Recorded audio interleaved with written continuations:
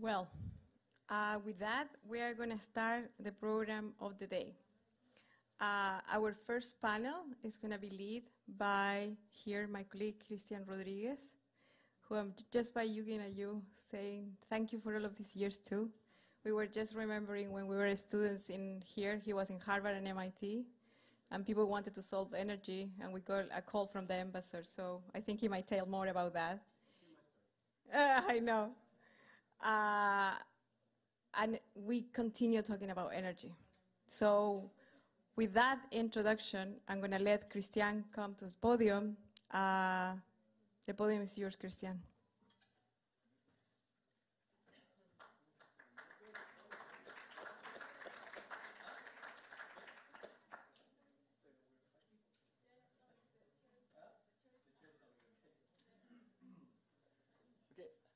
I guess maybe instead of the podium, maybe we could just invite the panelists to sit down. So Galen, Forrest, Ignacio, and Felipe, if you're somewhere around.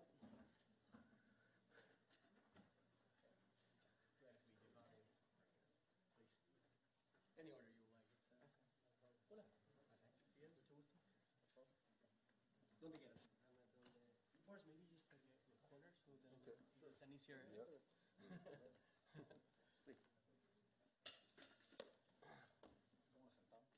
Como quieran, pero creo que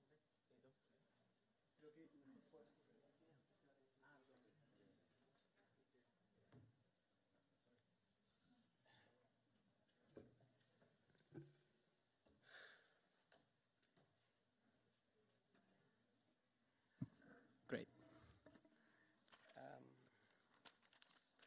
Thank you, Yuli. Thank you, Fernanda. Thank you, ChileMass, for the wonderful invitation. My name is Cristián Rodríguez. I'm a senior advisor at the Boston Consulting Group and, most importantly, a fellow here at the David Rockefeller Center for Latin American Studies, working for my boss there, Marcela Renteria. I'm delighted to be moderating this panel called Clean Tech, Energy for a Clean Future. And I think Julie already kind of started the story I wanted to tell. So just a little bit of an anecdote here. Ran around 2011, 2012, and a group of students led by who has been leading Chilean students in Massachusetts for the last number of years, Yuli Fuentes, gathered around the topic of energy. And we actually named ourselves. We were the Chile-Boston Energía initiative, and we basically met at MIT, I think, twice a week or so, and we started to brainstorm and think, how could we really foster and develop the relationship between the Commonwealth and Chile in terms of energy, right? And if you think about 2011, what was happening in terms of renewables, particularly in Chile, kind of starting, still prices very high, it was really kind of the right time. So there we were, trying to develop this, and one day our boss, Yuli, gets a call from Ambassador Felipe Bulnes, who at the time had started to push this little initiative that you may know called the ChileMass. And it was basically Felipe Bulnes and, of course, Governor Deval Patrick, and they were like, Yuli, we want to put a panel on energy, can you help us? And then comes Yuli and tells to the group and say, hey, we had this amazing opportunity to actually work in the thing. I'm not sure I'm convinced about the name. Their name called ChileMass, but why not? So then, long story short, then we were no longer Chile Boston Energía, but we were just the students who ramped up in ChileMass, and that's how actually from the student side, really energy, and particularly renewable energy, was the birth and the cradle for the student community in Boston engaging in ChileMass. So fast forward 10 years, and it's really, really rewarding to see what Yuli, what the board, Marcelo, others, Fernanda, etc., have done really for the collaboration of the Commonwealth and Chile, and particularly for Chile in terms of renewals. So it's really a job well done, and one of the most beautiful initiatives that I've seen in Chile overseas. So with that long introduction, I'm going to introduce the panels here for this discussion, and then move on with it. So first, we're really honored with the presence of Professor Forrest Reinhardt, who's a global expert on the interface between climate change, business, and energy. He is the John D. Black Professor of Business Administration at the Harvard Business School and the co-chair of Harvard Business School's Global Energy Seminar. At HBS, he teaches a course on global markets, helping business leaders understand the economic and political environment in which business are conducted. and also serves as course head for the required MBA course strategy. Reinhardt currently serves as the faculty chair of Harvard Business School's Asia Pacific Research Center, as chair of the HBS Executive Education Asia Pacific region, and most importantly, as Latin America chair and the Standard co-chair of the David Rockefeller Center for Latin American Studies here. So we're very thankful for your collaboration with Dr. Klaas. Felipe de Mussy at the center spent more than 15 years leading private and public sector projects in Chile, working closely with local and indigenous communities. Throughout his career, Felipe co-founded an educational NGO, founded different business, coordinated public investment in community infrastructure, and also served at the Chamber of Deputies in the Chilean Congress from 2014 to 2018, focusing on finance, labor, and human rights. Since 2019, Felipe has been part of Lilac Solutions, a company that seeks to scale lithium solutions by applying a technology that extracts the mineral without the need for evaporation ponds, where currently he's the president for South America, and I believe that's what you will tell us a little bit about your experience there. Galen Nelson, also an honor to have you here, is the Chief Program Officer at the Massachusetts Clean Energy Center, MassCEC, as most of you know what, where he oversees technology and market development programs and initiatives across the organization's buildings, transportation, and net zero grid sectors. Galen serves of MassCEC executive team, helping to inform organizational strategy and direction, and oversees the organization's emerging climate finance work. Prior to his role, Galen led MassCEC Innovation and Industry Support, where he created and managed several tech-to-market and commercialization acceleration programs, including in the microgrid, energy storage, and high-performance building sectors. Last, but certainly not least, Mr. José Ignacio Escobar, civil engineer of industries with diploma in electrical engineering from Universidad Católica de Chile, a master in economic regulation from Universidad Adolfo Ibáñez, has over 20 years of experience in the renewable energy industry, where he's been characterized for having an active role in the development of these technologies in Chile. After founding and developing several companies related to solar and wind energy, in 2014 he joined the Spanish firm Acciona, first as General Director of its energy business unit in Chile, and then as General Director of South America Energy Platform. In 2022, he became the CEO of Colbún, one of the leading energy companies in Chile, with the aim of accelerating its growth in renewables, energy solutions, and expansion in the region. In addition, between 2017 and 2022, he was president of ACERA, an association that promotes the development of renewable energies in Chile. So as you can see, very, very excited to have this fantastic panel with us. And actually, a little bit of a virtuous cycle there between Professor Reinhardt and José Ignacio, because Professor Reinhardt, 10 years ago, I believe, wrote the first case at Harvard Business School on Colbún, and is further developing that work. So I think he's of course, passionate about energy, and particularly renewable energy, and he will certainly, honor us with opening this panel now. Okay, thank you, Cristián. Thank you, everyone, for your presence here. It's an honor to be invited to be in this panel. As you heard, everybody else on the panel is an expert in Chile or an expert in renewable energy or both, and I am neither, so I represent the rest of us here in Massachusetts, the other 7 million. But it is true that about a decade ago, I wrote a business school case about Colbún. José Ignacio was not yet at the firm. He was still in primary school, I think. But as some of you know, a case at the business school, it's not like a law case. It's an opportunity to have a discussion, right? And I wrote the case because I wanted to have an easy way of communicating some very simple lessons about the basic politics and basic economics of energy supply, because I think, and I continue to think, that too many of the conversations we have about energy supply, at least in this country, are sort of divorced from the fundamental economic realities of energy, right?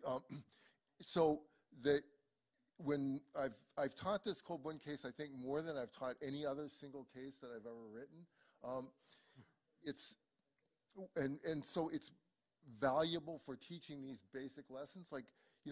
Maybe this is old news to all of you, I hope so. But there's a huge fundamental difference between technologies that are cheap to build and expensive to run, like natural gas, and technologies that are expensive to build but then cheap to run, like wind. And the implications of those choices matter a lot for the firms and for society, and how you make those trade-offs depends on capacity utilization and on the discount rate. opportunity cost of the capital, right? So we have to, I think, relate the discussions about clean energy to broader questions in society about capital allocation and economic development. And that's the first sort of framing point that I want to make, is that to many people in the environmental community, I think it's self-evident that the energy problem is fundamentally an environmental problem and that the central challenge is decarbonization. And it's important to remember that there are lots of smart, well-intentioned people who just don't see energy that way at all. When they see energy, they don't think primarily or first about the environment. They think primarily about national security, and they think of security of supply as being the overarching objective of energy policy. And that's not an illegitimate view, as we've seen, especially in the last year or so. Similarly, other people would look at the energy business and say, look, the access to energy, to affordable energy, is fundamental to economic development, both at the household level and at the national level. And so the overarching principle of energy policy ought to be the provision of inexpensive energy in the short run at the private costs. And of course there are trade-offs among these objectives, right? That's what makes energy difficult and complicated and challenging, and it's a good thing that we've got all these amazingly talented people of whom the representatives of this panel are a small sample to help us with these problems. So let me just say a word about that 10-year-old case. The case had some cost data in it, right? Like capital cost per megawatt, capacity utilization, operating cost per megawatt hour. And in the 10 years since I wrote that case, those numbers have changed, not a little, but a lot, right? Like, so natural gas prices in Chile first plummeted because of fracking and the development of a liquefied natural gas fleet, and then more recently resurged because of the war in Europe. Meanwhile, on the renewable front, as you all know, the capital cost per megawatt of wind and photovoltaic fell by maybe 50% at the same time as theoretical capacity utilizations were doubling. So that means 2 times 2 is 4. It means that the cost per megawatt hour went from something like $100 to something like $25. That is an amazing transition in over a period of 10 years. Now, but the second point that I want to make is the costs have changed a lot. The quantities are much stickier, right? It takes a long time to move an electrical energy system because of sunk costs, because of the installed capital base, and because of the time to build the renewable energy systems that I think most or all of us want and expect to see over the next decades. But it takes time, and I think that our collective impatience and its political consequences is actually kind of a serious problem. Like, we have political leaders all over the world who are making big statements about what our children and grandchildren are going to do, and about net zero or carbon neutrality by some year that always ends in 0 or 5, right? And the danger is that when we miss those targets, as I expect we will conclude that the exercise was futile and it was wasted. And that would be the wrong conclusion, I think, to draw. And I want to close by talking about 2 reasons that fossil fuel, besides the sunk cost thing, that I think fossil fuels are so sticky and so persistent. And they have to do with transmission and with storage, right? So on the transmission side, the advantage of fossil fuels is that you can bring them relatively conveniently to a place near the electricity demand and burn them there and have relatively short wires. You can't do that with wind and solar. You have to generate the wind and solar electricity where it makes sense to generate it, given where the sun shines and where the wind blows. And that might be quite far from population centers, right? And this is a problem that, that Jose Ignacio faces in Chile. There's a long distance between the optimal places to generate wind in the south and solar in the north, and the population centers in the middle. And but we're familiar with this in Massachusetts too, because there's, to our north in Canada, there's enormous hydroelectric potential, cheap, carbon-free, and all we need is a wire to bring it to us. Our neighbors in the state of Maine, which used to be part of Massachusetts, and maybe we'd be better off if it still were, are quite... Not sure they will love that. Pardon me? Not sure they will love that. Well, I'm not sure they would either, but you know, Harvard once tried to buy MIT, too. That was in the 19th century. In any case, with the federal system and with the international border between Canada and the United States, the problem of constructing transmission lines is even more pronounced in North America than it is in Chile. Yep. And that constrains our ability here and Chile's ability in the south to generate electricity using wind and solar. The wind and solar, the fraction of time that the wind and solar turbines are operating in Chile is only half of what they're technologically capable of, as I understand it. And it's partly because of these transmission problems. The other way you could solve that problem, obviously, is with storage. But storage is, for now, expensive. I know that lots of scientific geniuses at MIT and also at Harvard and in Chile are working to bring it down. But we still have an institutional design problem because we expect that we won't be using that storage capacity very often. Maybe once, maybe for a few hours a day, maybe even for a few days a year, but it still has to be built.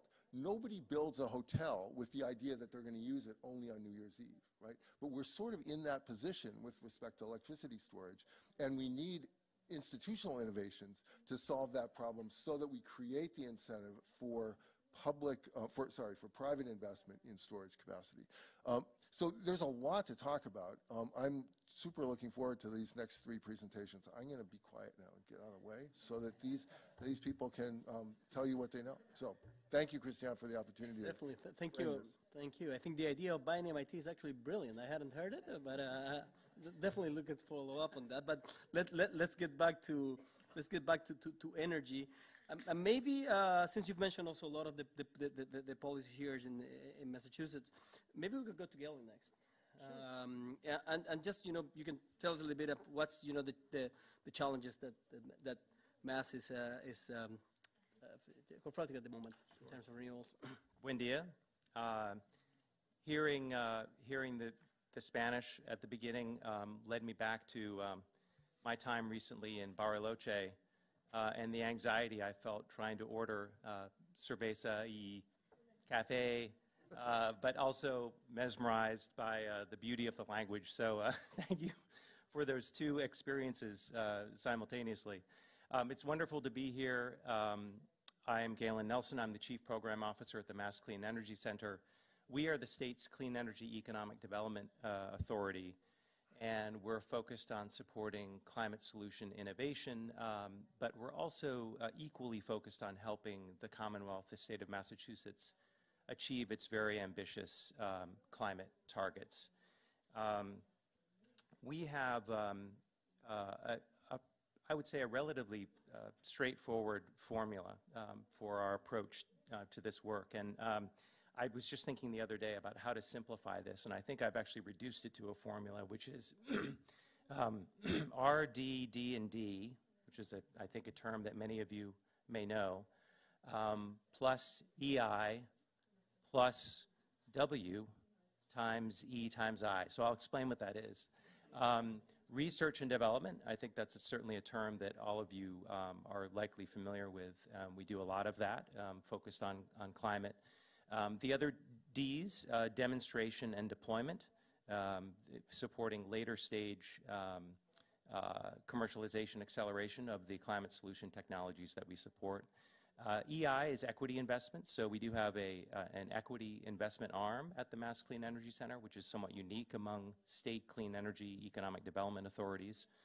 The W stands for workforce, so we make sizable investments in preparing the existing workforce and also developing a pipeline of workers that we know will be necessary to achieve our climate objectives. And then times E and I, which is equity and innovation. And equity is important, I think, for at least 2 reasons. One, there is certainly a moral imperative to make sure that the energy transition that everyone is included in the energy transition and that is affordable and equitable for all citizens of the Commonwealth of Massachusetts. But there's also a very practical consideration, which is that we simply cannot meet our climate objectives unless nearly every citizen and every business is part of this transition. So that has been a major focus for us. And then with regard to innovation, I would say that that transcends all of our work. And I think when we think about innovation, I think most generally tend to think first about technology innovation, and that's certainly something that we support through a variety of programs. But we also support business model innovation, which is, I think in some ways almost more important than the technology innovation itself.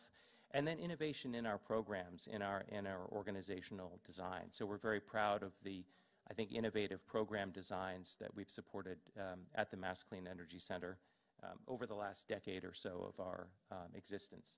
Some very basics. A number of people usually ask how we're funded. We are funded with ratepayer dollars, so there's a small surcharge on most electric bills in the state of, not all, but most electricity ratepayers. And that amounts to about $1 or so a month for the typical household, a bit more for commercial accounts. And that funding comes to us. It amounts to about $21 million annually.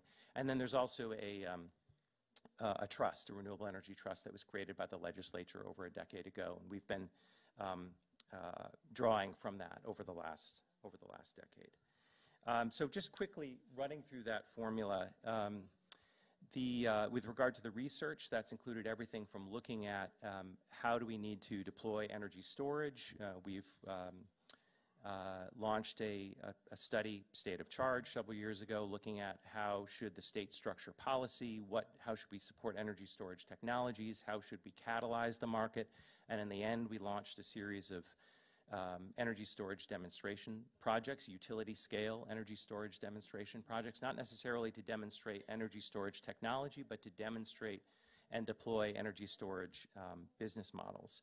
More recently, we've, again, just a couple of examples, more recently we've are in the midst of a study looking at distribution system planning. So how do we optimize the grid that we'll need, the electricity grid that we'll need to electrify nearly all end uses, building electrification, vehicle electrification, and do that in a costly manner over the next 30 or so years.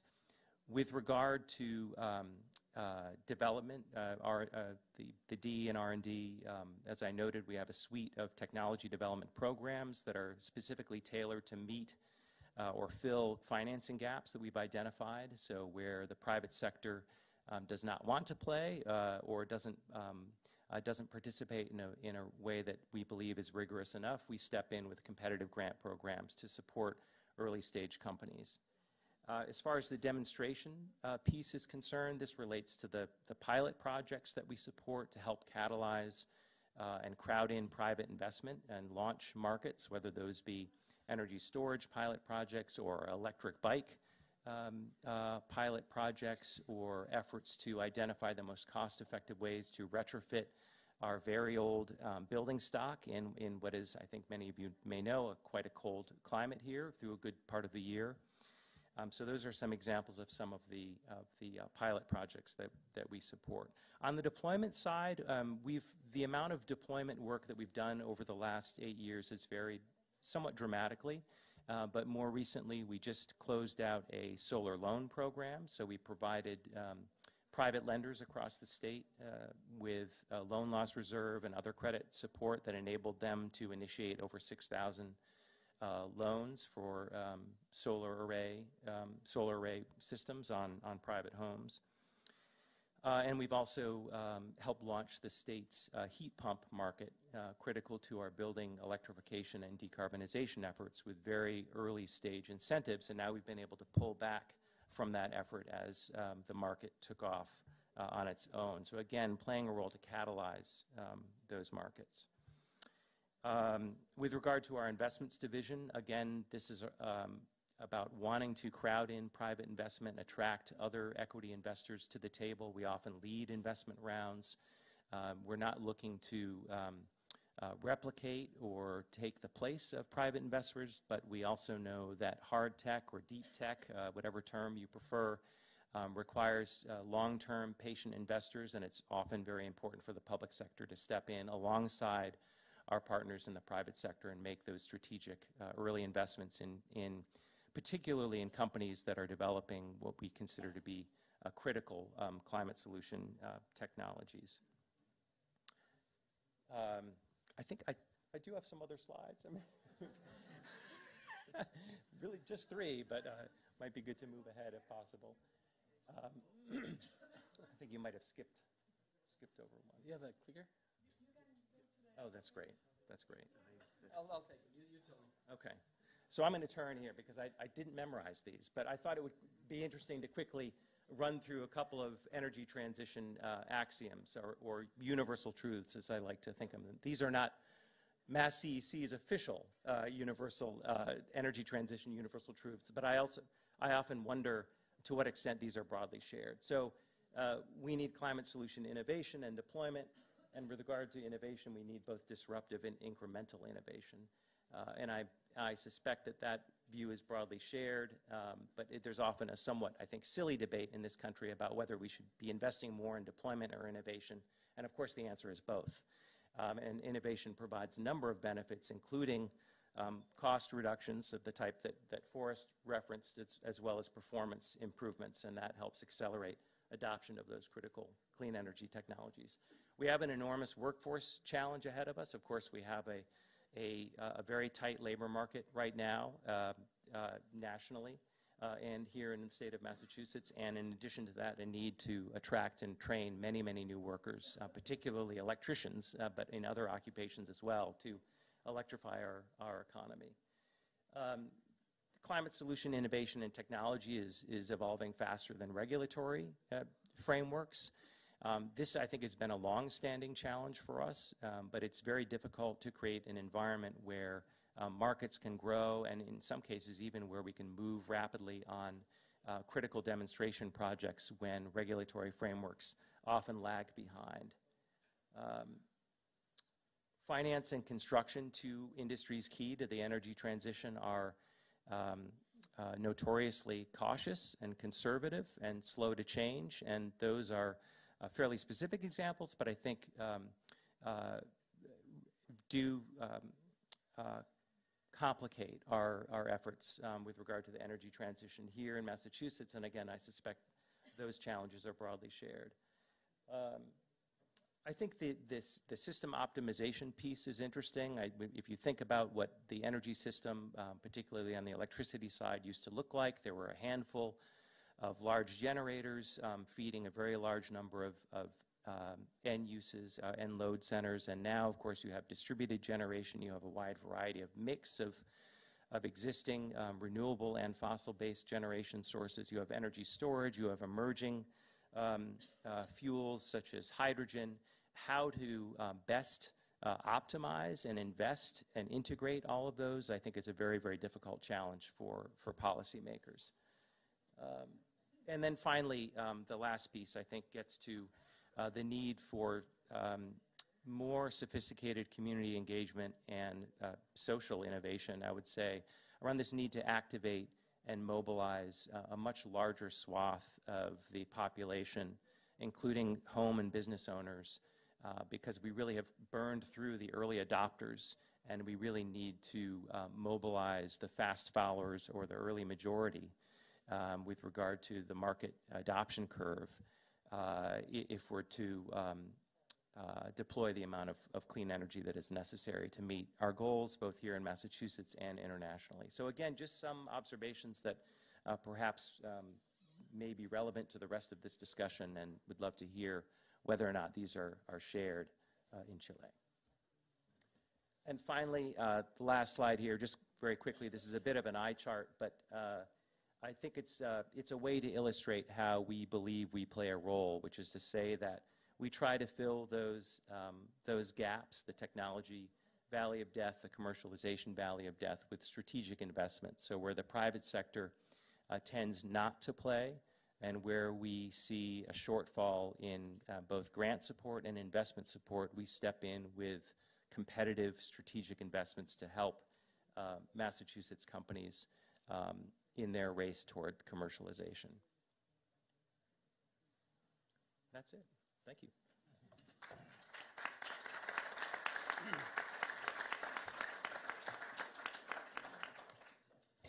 Thank you very much. Jose Ignacio, we've heard basically from world-class strategy and really industrial policy from states such as Massachusetts, which it's known to be leading the way not only in the U.S. but also globally in terms of the right policies, in terms of pushing renewable energy and the decarbonization. It's really it's very welcome to hear that an expert basically in renewables. You've developed all your career on renewables, and now you're the CEO of one of the largest upstream companies in Chile, which I think is very telling of the kind of the kind of future that the industry is also envisioning for the energy sector in Chile. So maybe you can tell us a little bit. We've heard from Massachusetts. How do you see it in Chile, both with your Colbún hat, but also with your former Acera hat and others. The Chilean reality, and dive from there. Can I go there with the presentation? Absolutely, absolutely, please.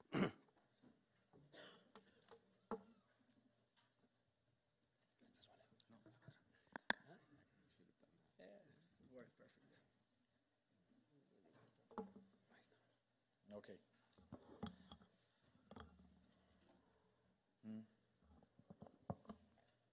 There it is. Okay, well, thank you for ChileMass and the invitation, and the MIT and Harvard. To be honest, I feel a bit shy of talking about innovation on energy and technology here.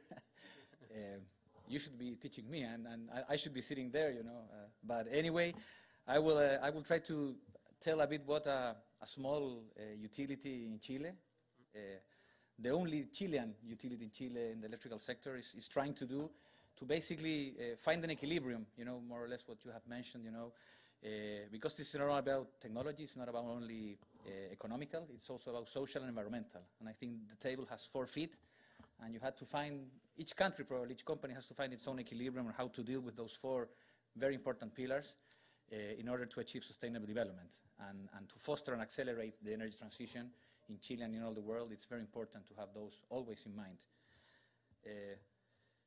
So basically, the Chilean context, as it was mentioned, the reduction in capex and the social pressure to accelerate decarbonization in Chile has been extremely high and extremely politicized.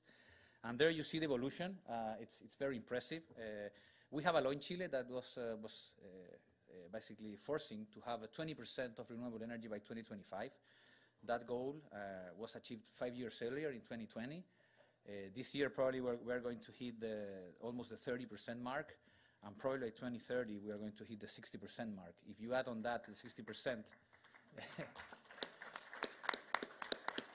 not including hydro, which Colbún has a lot of hydro. So if you add the non-conventional renewable sources plus the hydro by 2030, we'll probably be the 80–90% mark, which is kind of, but that's not going to be easy. This first 20% was the easy one, probably. Now we are dealing with a lot of social tension because of the use of territory. Just to have some numbers in order to get to 2030 and shutting out the coal plants, which is kind of a voluntary target still. There's a law in discussion at the moment, but currently it's voluntary. You need to put almost 70% of that capacity in the territory. And it's a lot of territory that the renewables need, including transmission, storage, and many other things that are needed. So the rationale behind this is not easy. It's not easy to solve. We are badly used in the couple of decades to do short loss and think only in short term. And in fact, the electrical regulatory framework, which was written in 1981, has been modified several times only with short loss, thinking in short term. And we don't want any more short loss. We want long loss, that are looking long term. And unfortunately, we haven't been able to start that long-term discussion for the electrical sector. So this regulatory framework is sort of, full of bits and pieces, trying to accommodate to these new technologies and to the new way that this technology should be deployed in the system. So what are the drivers that are fostering, are pushing this? First of all, decarbonization. Probably we all agree here that we need to get rid of fossil fuels as soon as possible. I think but we need to do it sensibly, with a technical, economical, social, and environmental perspective. Power plant closures, we had an agreement to shut down coal plants by 2014 on a voluntary basis, but today the politicians are discussing to enforce it by law by 2030. Initially it was 2025, and when I was in the Renewable Energy Association as president, we were the ones that told the government, easy, easy. We would love to shut it by 2025, but is there any analysis, a technical analysis on security of supply or prices that we can do it on 2025? No, but it's look good, you know. we like to end things in 5 or 0, right? So we ran a study for 2 years in Acera with the help of Universidad de Chile and you know, the brightest minds that we could find in Chile on the electrical sector. And it was impossible. You know, we were the Renewable Energy Association saying we can't shut down 2025, and we kind of got into an agreement at 2030, you know, maybe if we had the right conditions that I think we have still not met in the system. Then the social environmental context, we are in a social transformation in Chile. We are writing a new constitution, and that has made a lot of tension in the society on how well we're dealing with territory, with water, environment, cities, city development, mining industry, and of course that has a lot of impact on how energy is going to contribute to this new social agreement that we are dealing with in Chile. Yesterday we had a very nice discussion on that in the Constitution. So it's a lot of uncertainty at this moment. You know, we don't know actually how it's going to look like the new Constitution, how energy and environment is going to be dealt with in the future. And of course, local pollution. And local pollution is probably sort of the white elephant in every discussion. We are always talking about, you know, CO2 emissions and climate change, which is very important. But we have a lot of local issues on energy supply, local issues with wood firing. Huh? Probably, I know, the ones who don't know, the second primary fuel used in Chile after oil is wood. The second primary energy use is wood.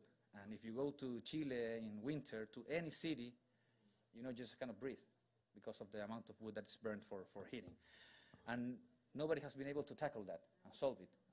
And we can have a 100% renewable system, but we'll still be burning wood. We will not solve the local pollution issues. That's a big issue. Carbon neutrality, I think this is a very good thing. Chile committed to be carbon neutral by 2050. Current government is discussing maybe to push it to 2040. So this is also triggering a lot of industries and a lot of movement for this energy transition. And that, of course, energy sector plays a key role. You know, 60% of the contribution of that carbon neutrality will come from the energy sector, because the energy sector and the electrification of the other industries like transport, like mining, is putting a lot of push on more energy, you know, clean energy, sustainable energy, cheap energy, in order to other industries also decarbonize. And of course, the natural endowment. Chile has no fossil resources, which I think is great for us. We have very good natural resources far away from the consumption points, which creates a lot of challenges on transmission and storage. But I think what used to be sort of a big headache, not having fossil fuels, is becoming now sort of a real challenging position for becoming a leader. Many countries' neighbors have a lot of fossil fuels, and they're sort of struggling of what to do with their fossil fuels because they create a lot of economic development, but you know, they're slowing down the decarbonization. Well, we don't have that problem. We just don't have any fossil fuels, and we just have to try to rely on our own natural resources. So, you know, what are the disruptions that we have seen that are sort of putting a question mark on how are we going to achieve that 60% that I showed at the beginning? First of all, transmission. You know, where we are going to put those lines in order to put 20, 30 gigawatts of additional capacity in order to achieve decarbonization and replace that energy, that fossil fuel-based energy with renewable energy. You know, Professor Reinhardt mentioned, you know, building a new line, it's really complicated. You know? In Chile, it takes between 7 to 10 years to build a new line, and it takes between 2 to 3 years to build a new power plant. You know, so always the lines are going behind new generation. You know, so smart grids, trying to use as much as possible the existing infrastructure, trying to get generation as close as possible to demand, distributed generation, etc. It's becoming a real challenge in Chile. Hydrology, you know, we used to be 55–60% of our generation coming from a run-of-river or dam hydros, but that now currently is 30–35%. You know, so hydrology is not giving us some air, and unfortunately, the 25–30% of current non-conventional renewable capacity has not been able to replace fossil fuels, but has been replacing the hydrology that we didn't have. So we are still firing more than 50% of generation with coal and gas, and the renewables are filling the space that hydrology, you know, left behind these past years. This year was an exception. This year was very wet after 15 years of drought. but you know, it's becoming very hard to predict, and we were discussing these past days with the MIT on how we could have some help from the MIT of trying to find models, you know, with Horacio here and his team, on how to deal with, you know, with trying to see how weather and particular hydrology will behave in the long term. Are we going to have 15 more years of drought? Are we going to? We don't know. Fuel prices, of course, I don't think I have to mention that. You know, the international crisis of fuels, it's very complicated, and it's leading us to a lot of issues in Chile, because, you know, we just have to rely on imported fuels, and we are just a price taker. We just have any power of trying to, you know, fix prices, so we just take whatever we can. And thermal generation, all those, all three issues have led that, incredibly, we have been trying to shut down coal plants, for example, but the replacement of that energy has not become from renewable sources, has become from diesel plants.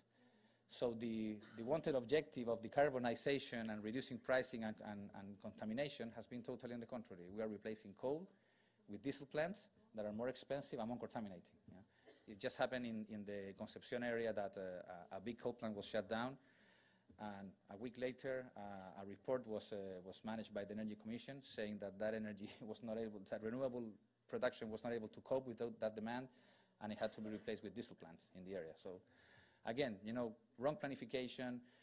I don't think we have the methodology, the instruments, the data analysis, and the modeling enough in order to support this transition, you know, as sensible as possible with this equilibrium that I mentioned before.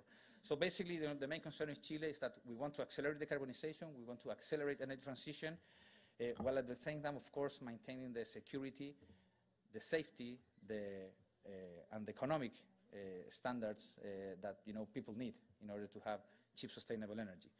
And also, we need the social and the territorial support of that. Yeah. And yesterday in the Smart Cities presentation, you know, the part of the socialization of all of this is very important. And in Chile, it's super important, you know. We have a very fragile territory, and if just the technicians want to solve this without any consultation, it's not going to work. It's not going to work. So, well, this is what we mentioned. This is more or less in numbers what Acera concluded in its study on how can we replace fuels, fossil fuels, mainly coal, by 2030. And there you see the amount of technologies, including batteries, wind, solar, some CSP, some geothermal, in order to cope with that energy that's going to be taken out from the system. It's a big challenge. I think for the moment we more or less have 10 gigawatts of those 22 with certainty. So we still have the way to go just to take out coal. Not even, I haven't even mentioned taking out gas or oil of the system. That's going to probably be another study that will require 20, 30, 40 gigawatts of additional capacity between 2030 and 2040. And the amount of territory, and again, and lines and storage that will be needed, it's pretty incredible. Just for a small country like Chile. Imagine you want to do that in the US, you know. So, well, we spoke on that. What are the technologies that definitely need to be fostered and enhanced? And I'm very glad of the meetings that we had this week. You know, many bright people are working on transmission technologies, on demand technologies, you know, on new regulation, new frameworks. We have to be really innovative, not only on the technological side, but also very innovative on the regulatory side. You know, how is the regulation catching up with these technologies? How do we generate, you know, community involvement? You know, if you go to a community, they are pretty clear that they want clean energy, cheap energy, and they want to power up, you know, the internet, electric vehicles in any community. But they don't want the generation for the power plants. You know, the NIMBYs, the bananas, all these acronyms that we use, you know, are really sort of pushing back on this new investment. And also, as companies, really take being net positive, not even net neutral, you know, net positive from all its aspects. It's becoming a must to have, a really requirement of society that companies go much more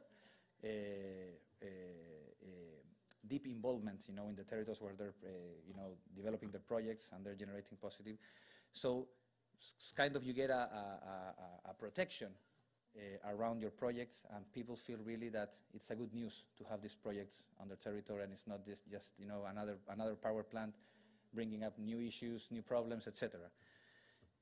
So in that way, how are we dealing with all this pressure, all this tension, all these requirements from society? First of all, we had to sit down, and just as Professor, did a paper on us 10 years ago, we had really we had really thought and put a lot of effort on going deeper into what Professor Reinhardt highlights 10 years ago, and really enhance all the areas that we thought were critical in order to help us achieving our goals of installing 4 gigawatts of new renewables by 2030, which is basically doubling the capacity that Colbún has in the country. Which is, 4 gigawatts may not sound that much, but for Chile and for us, it's a huge challenge. It's more than we have done in 36 years. We want to do it in 7. And in order to do that, basically we had defined these as our key areas, and innovation is playing now a really important strategy. And not only innovation in technology, but really innovation in the way we deal with communities, in the way we are supporting the regulatory changes needed for that, innovation in the way our existing assets are trying to sort of have a new language in terms of their community engagement, and how they support also the energy transition. So basically we are working on, of course, trying to find a way for green hydrogen. Not easy, it's still expensive, but we are definitely thinking that hydrogen will play a big role in the decarbonization of the sector. Water desalination, Chile has an extreme water issue. We are getting drier every day. Our Atacama Desert grows like 100 meters per year, south. So, we are getting drier every year. So we are working very heavily on desalination, and also trying to build sustainable solutions for our clients. Our customers want the help to help them in order to decarbonize their own processes. So what are we basically now offering? Just not only the energy, but also the management of the energy. We want our clients to consume less megawatt hours and not more. They need to be more efficient. They need to reduce their carbon footprint.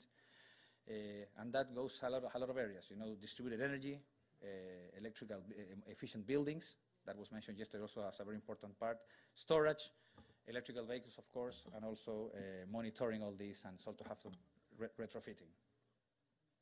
And why all that? Because we need to implement radical and rapid changes and rapid solutions to us and to our clients and to society, in order basically to create really an engagement with our clients and with our community, to basically allowing our strategic objectives of putting these 4 gigawatts of sustainable energy viable. And for that, just not, as Bill Gates said there, it's not just an approach on the technology side, it's also innovation on the social, on supply chains, on markets, on our suppliers, on our clients, etc. We have to all be part of this transition.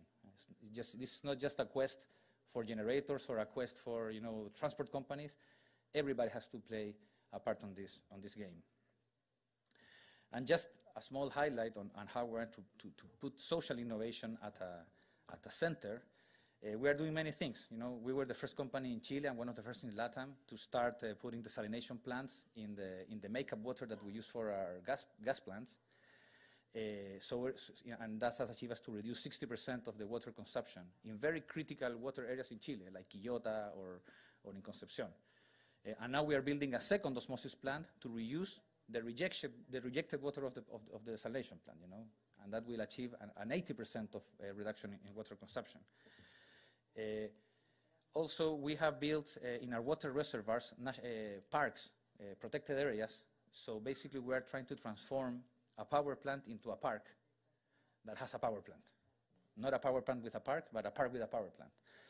And that has really changed the life of the people around, So they don't see us anymore as the company that, put a dam, and flooded the area. No, we have now a national park with protected areas for tourism, and we have developed also small local companies to basically facilitate services, restaurants, there you see canoes, administering the beach, etc. And that has really totally changed, the way community is seeing us with our current dam power plants. We are building also developing new technologies, for example, for cleaning systems and for panels, pyrometers, etc. Trying to put automations, because these power plants usually are located in the desert. It's very hard to access. you know, a lot of issues with transport, of getting there. So basically, automation and technology in solar power plants is something that we are trying to do. For example, in the osmosis plants that we are building for the gas plants, once the membranes are used, and instead of just, you know, throwing them as waste, we are doing some innovation there to reuse them and put some systems to clean the water for communities, faraway communities, you know. And many more things, you know, reusing, you know, for example, the clothes that people use, the parkas and all the things for the cold. We take them, we reuse them, and we use the insulation to build insulation materials for new buildings, for communities. You know, and many other things that I think are going into the way of social innovation at the center of our business, in order to have sort of a protection for the projects, for the society, and they see us as really, you know, making the community participating in this energy transition. So just to sum up, accelerating energy transition needs innovation at the technological, community, social, and environmental side. We have to work together with the people at the center, in order to make this happen. It's very challenging, but I think companies have to play a key role on this transition, and basically be part of, you know, a community around the energy transition with authorities, the political system, private sector, civil society, and basically everyone that needs to play a role on this transition. So thank you very much. There are some of the awards that we have had this year on these issues, and thank you for the time and the opportunity to present here. Thank you.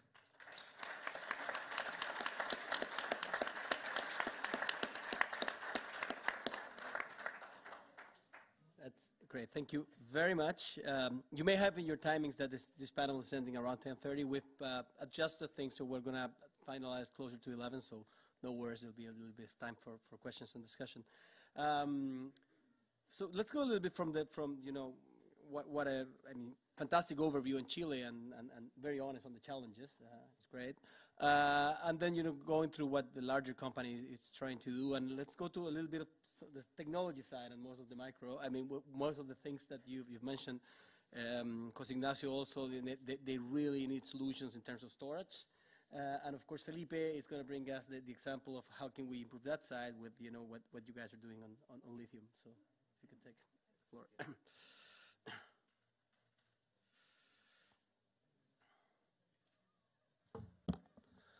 Well, thank you very much, and I want to thank ChileMass for the invitation. And to be honest, I am very honored to be in this panel with you. So, and I will try to keep the presentation short because I know that we are a little bit late, so we can have some time for a conversation. So, as you know, like the world is moving to electromobility. Most of the major automakers have done very high goals to become 100% of the vehicles, 80% of the vehicles, or 50% of the vehicles for the next decade. And that means a lot of challenge for the whole world.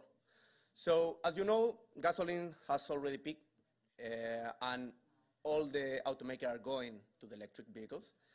And lithium is the new gasoline. So there is a lot of development of new batteries, but all of them has lithium. And if you think in a world with 100% of the electric vehicles with batteries, we need to ramp up the production 30 times. And this is complex because you can find lithium in brine under the salars, and you can find lithium in rock. Around 70% or 75% of the resources around the world are on the brine. But currently, around 80% of the production is coming from rock. The rock industry has a lot of the environmental problems that we know from rock industry. There is a lot of development and new technologies. But the truth is that if we want to get this 30 times production of lithium, we have to go to the lithium that is in brine. And get lithium from brine is not easy. Each brine, if you go to any of the salars that you can find in South America, each of the salars have totally different kind of brine. The chemistry is totally different. Some of them has a lot of magnesium, other ones have a lot of boron, some of them has a lot of lithium, another one are not too much lithium. So the truth is that it's not only a a situation that we can, or we need to produce from brine, but it's also it's not easy to do it. And the truth is that right now, the only way to extract lithium from brine is using evaporation ponds.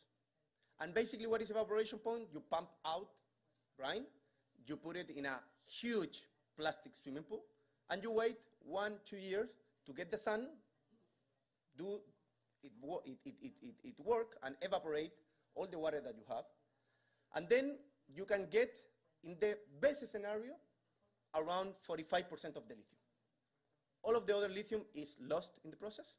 And at the end, you get like big mountains of waste, other minerals that you cannot use and are not commercial at all.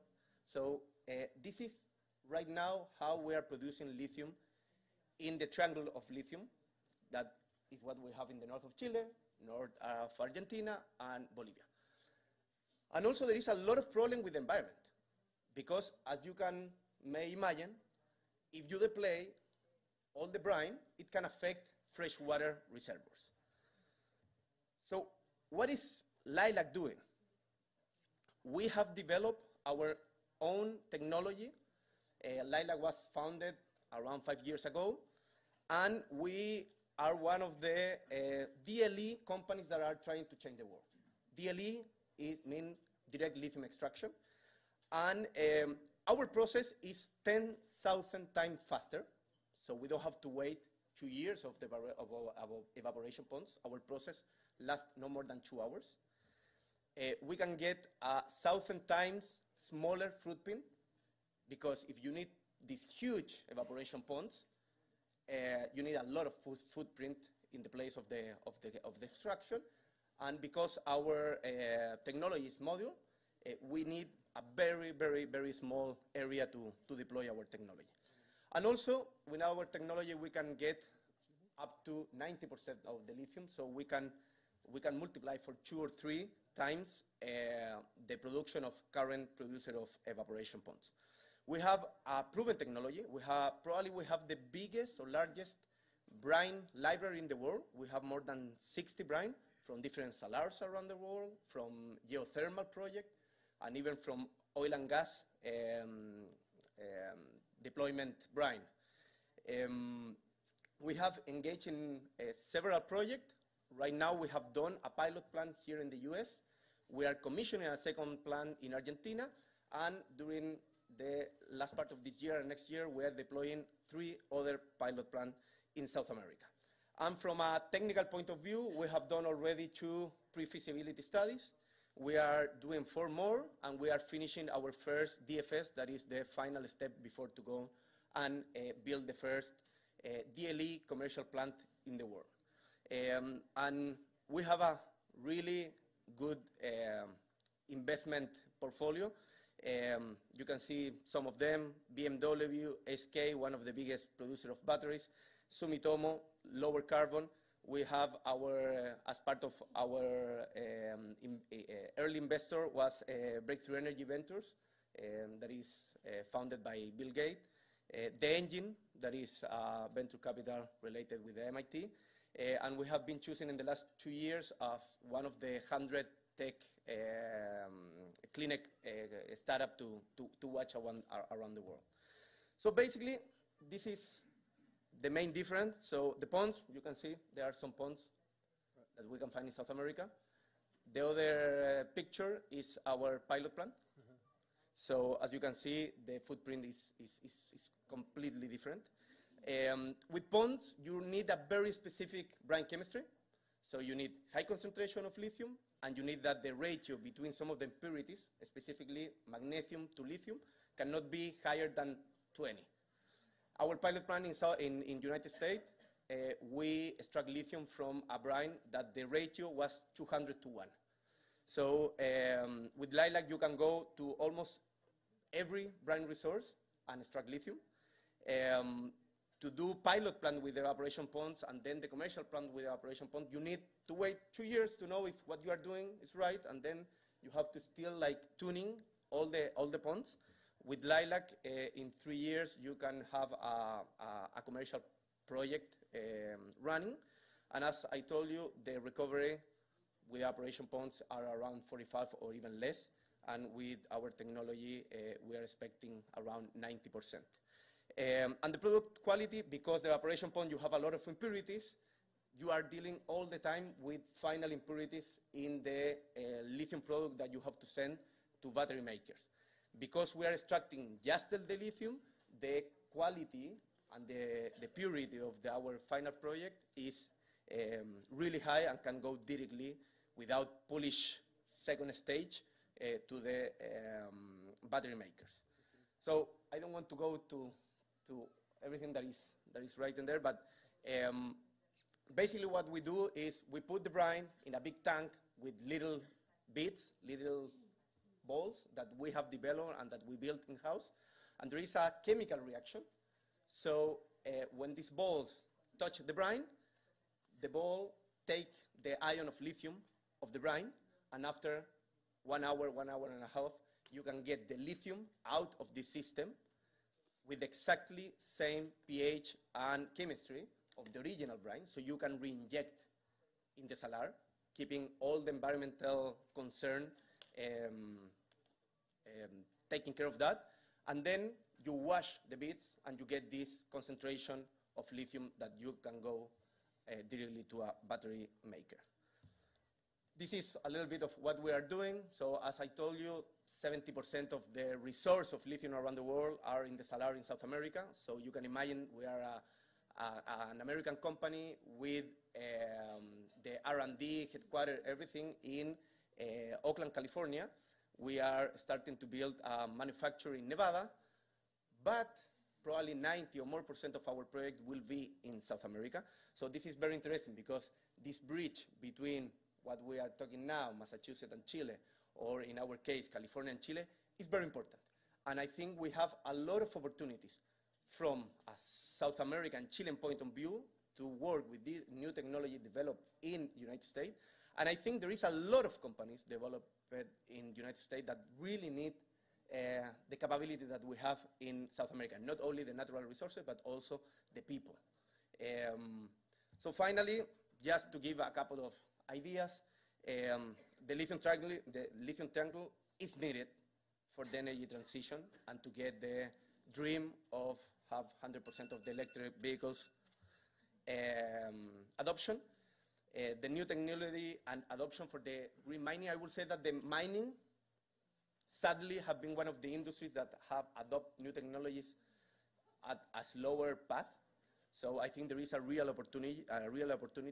There is also green hydrogen, and there is a lot of regulation and public policies in Chile that are pushing in that direction. And also in South America and Chile, you can find a lot of rare earth and other mineral opportunities that I think is very interesting for this conference.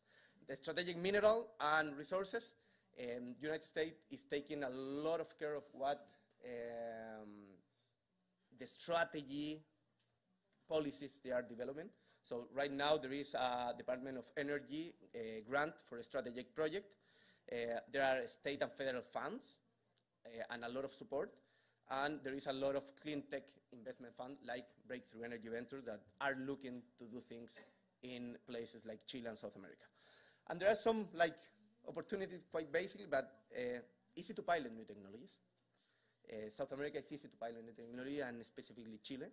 The language and culture is, if you jump to Chile, it's easy to jump to another places in South America. And finally, a very simple thing, but time zones. You know, I work a lot with people in Australia and Europe, and thanks God, our headquarters are in California, so we can be connected basically the whole day. And finally, there are two pictures. The ESG part of our company is fundamental. So the first one is with one of the communities that we are working. We are not visualizing the EV transition if we are not working with the communities and with the people that are around the resources. And the second one is the Pachamama, as we call in South America, that is the Mother Earth, that if we don't take care of them, future mining project and the electrification is not a real possibility. Everyone wants to drive a Tesla or an electric vehicle, but they don't want to do it from a lithium that is contaminating from a rock industry or from projects that we are affecting the environment in South America. So thank you very much. I'm sorry I extend a little bit.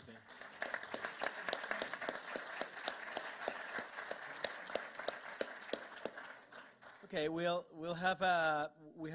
gonna wrap up exactly at 11, so we have 15 minutes for a round of questions. I have a number of questions, but I'm not gonna ask any because would like to give the public the opportunity. Please, if you could quickly identify yourself, ask a brief question that finishes with a question mark, and shoot away, please. So, sir, go ahead.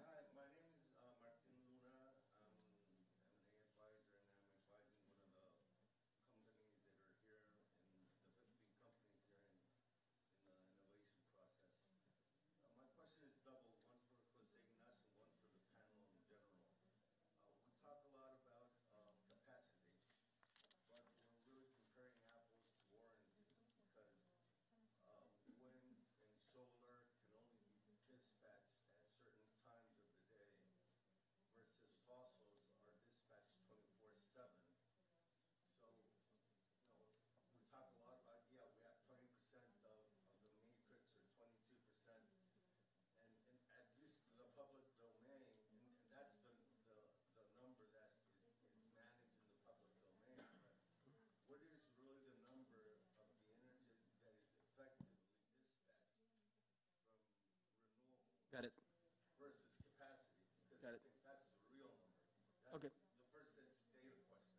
Mhm. And the second question is basically, given that solar and wind, by definition, only have a unstable generation and can only generate for a certain amount of time during the days. Hydroelectric, there's very strong resistance in Chile, at least, even for run-of-the-river building of new capacity. Yep. Nuclear is very resisted. So my question is, how far away are we from having really solid and robust storage capacity through gigantic batteries to be able to store this Got it. power generated by wind and by solar just in fractions of the day? And last, which may be an uncomfortable question, but I'd like to make it, is it efficient just to not generate expectations that will never be met? Is it efficient to really eliminate all fossil capacity and generate a high level of uncertainty to the whole system? Or are we going to have to be realistic and in the long term maintain some level of fossil capacity in order to have Understood. a stable system? Got it. Thank you very much. Let me pick up. So let me try to pick up one or two more, and then we'll just leave it with the panelists. Is there anyone? Yuli Fuentes. You were like, yes. Tell me. Short. Uh-huh. One question. I hear Massachusetts building this capacity, and I hear Chile building this capacity.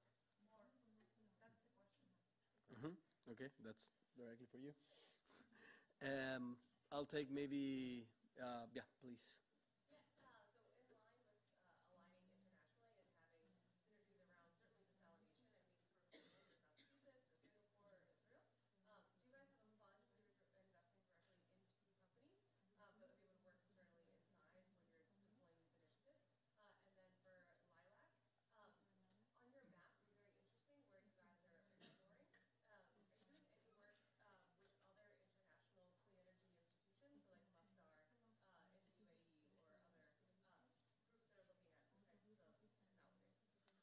Eduardo.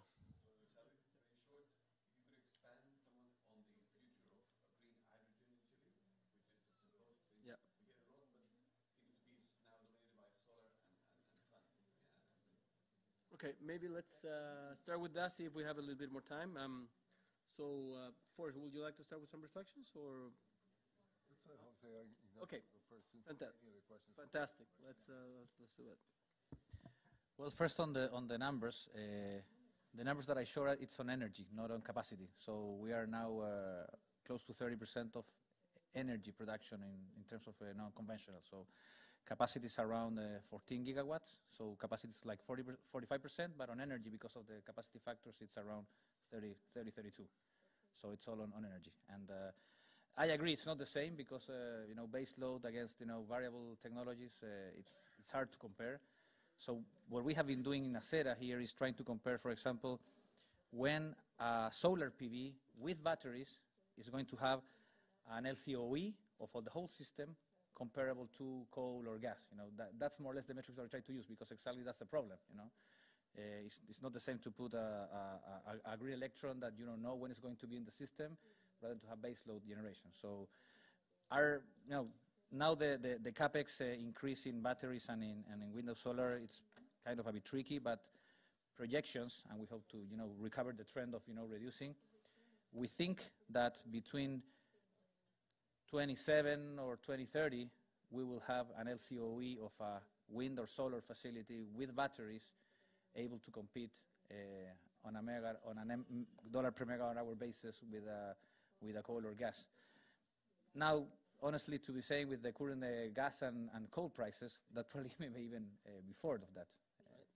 But yeah, there will be a point that you will be able to shut down coal and gas with batteries if they are built sustainable, and probably within the end of this decade. Oh. Okay. Felipe, maybe if you want to take there was one particular to you, I think. Yeah, of course. Yeah, we have been working with other companies or institutions, and I will say that the more official one is a new coalition that we have created here to influence in public policy around strategy, minerals, and especially how the things can be done internally in US, but also with fund to invest in other parts of the world. So yeah, we are working on that. We are a technology company. We have a different family of patents and IP, so also we are quite cautious about what is our technology doing, because it's our asset, but we are working with other institutions and companies to try to push the things and move forward. Fantastic. Galen, I think there were two questions addressed to you in terms of collaboration and if the fund was invested directly into companies. Yes. So I think on the collaboration question, if I could point to, I would say, two concrete examples. One is that there are certainly innovators here in Massachusetts that have technologies that are relevant here for our energy challenges, but also relevant broader domestically and internationally. And so we'd love to export that. And now hearing this wonderfully inspiring story of Lilac, and certainly this is not the first time aware of innovators in Chile that are developing technologies that are applicable here. So I think to the extent that we can explore demonstration project opportunities across international borders that make sense for all parties, that's a real concrete opportunity. I think the other is around this concept of community engagement and social innovation, which is that even with the flood of financing from the Inflation Reduction Act, from state incentives, the private investment sitting on the sidelines, ESG focused, wanting to get in the game, we're going to continue to face renewable energy siting challenges, from transmission to large PV systems to offshore wind and beyond. And we need to get much smarter about how to engage, first of all, make populations aware of the benefits of clean energy, the necessity of the energy challenge and transition, and be much more creative and innovative in the way that we engage communities around renewable energy project deployment. So I think those are two areas where we could collaborate. Forrest, please. Yeah, so one of the things that emerged over and over again in this conversation was that innovation, if you define it narrowly as just the invention of new machines or new technologies, isn't going to be enough, right? It has to be complemented by institutional change, which will enable the innovation and create the economic climate in which the technologies can deliver their benefits to society. And so Jose Ignacio had a quote from Bill Gates about how innovation isn't just inventing new machines, it's inventing new ways of thinking about the world. And I think that's, in part, an answer to your question about whether we're overpromising. We are absolutely overpromising if we don't. If we're going to rely on the engineers to solve this problem, we're overpromising because we need institutional change as well. With particular respect to the green hydrogen, my understanding of hydrogen is that it's a carrier device, right? So it's a way of exporting the solar and wind capabilities of Chile or of some other place where it's relatively inexpensive to generate green electricity. It will only work in the context of an open international trading architecture, right? And that's why the national security thing is so important, because if nations turn in on themselves and think, well, I'm going to solve my energy security problems through autarky, through self-sufficiency, then we'll leave these gains on the table. And presumably you were talking about the same thing when you were talking about food yesterday down the river, right? It's if we don't maintain the openness of the trading system and we rely on individual countries or even states trying to solve their own problems, it will forego so many gains from trade that we will impoverish ourselves and conclude that we can't afford the environmental benefits that we should aspire to get. But yeah, I was going to ask you maybe, Ignacio, you can tell us just directly also specifically on the question on where are we in Chile, right? Because we just passed the new policy, so maybe just comment on green hydrogen specifically to address Eduardo's. Yeah, there was also a question on desalination. I think desalination is one of the top 3 tension points in Chile, how are we going to deal with water. So definitely, not only Colbún, but I think we are all trying to find new technologies to desalinate cheaper, faster, with less energy consumption. And I'm sure some of the bright minds here will be looking at technologies, and we will certainly be trying to test them in Chile or do some piloting on new ways to desalinate and produce energy produce water from different sources. And regarding green hydrogen, I'm optimistic. I think not all consumption can be electrified. There will be some usage of liquid fuels, definite for sure. So I agree that fuels are going to be needed, but maybe not fossil fuels. Probably hydrogen will start taking a place in many areas: aviation, sea transport, industrial processes that need heating, need heat. And definitely technology will surprise us, as always. I was recently with some guys from GE. They are currently testing gas turbines that are able to be as efficient as a conventional gas, open cycle gas, using 50% hydrogen, with very few changes in the technologies. So probably we'll be having 100% hydrogen-fired gas plants in the future, pretty close by. And that will make us, for example, use the existing piping, the piping infrastructure, which is huge in the world, not just to pipe and move gas, but move hydrogen. There are some challenges, because hydrogen is much volatile and other things, but that's a technology problem that's going to be solved for sure. So I think hydrogen will be used at all levels. Probably another good thing is that it's very easy to produce hydrogen. You can have an electrolyzer in a container shipped to your house or to your building or to your factory in a couple of days, and it's plug and play. Same as a desalination plant, really. So yeah, we will be seeing distributed hydrogen production probably beside factories. You will see big hydrogen factories to export in this international trade that we need. Maybe change it to ammonia to make it easier to transport or whatever. But I see a bright future for green hydrogen. I think there's still a competitiveness issue, big competitiveness issue. But again, technology, economies of scale will start playing a big role there.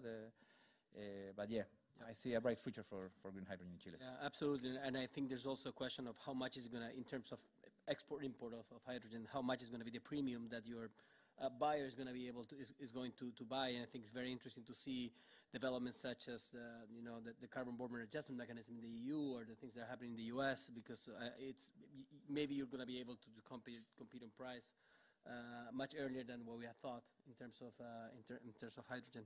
Actually, Harvard Business School wrote last year a case of green hydrogen in Chile, which was taken from the experience of Minister Jovet and actually a student that I don't think is here, Benjamin Maluenda, who was writing that policy for the Ministry of the Energy. So it's very interesting to see if you want to take a look at green hydrogen. They took that HBS took last year.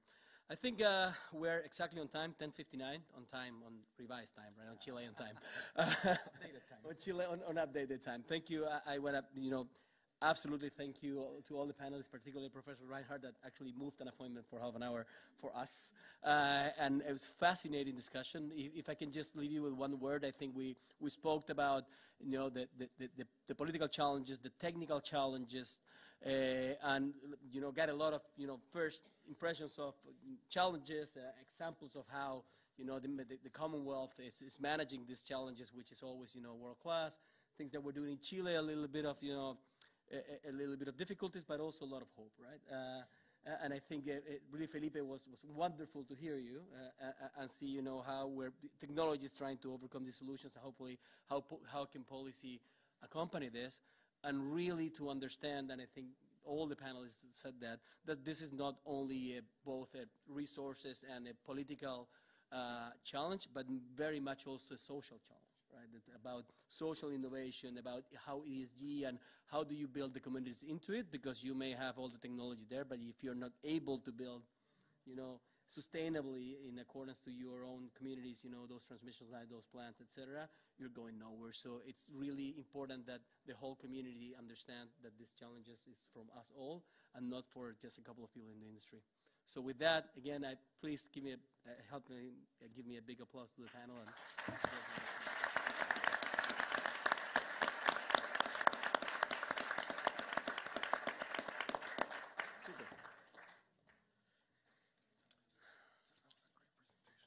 Thank you, everybody. Now we have a coffee break, half an hour, and at 11:30 again in the room. Thank you. Thank you. Great panel.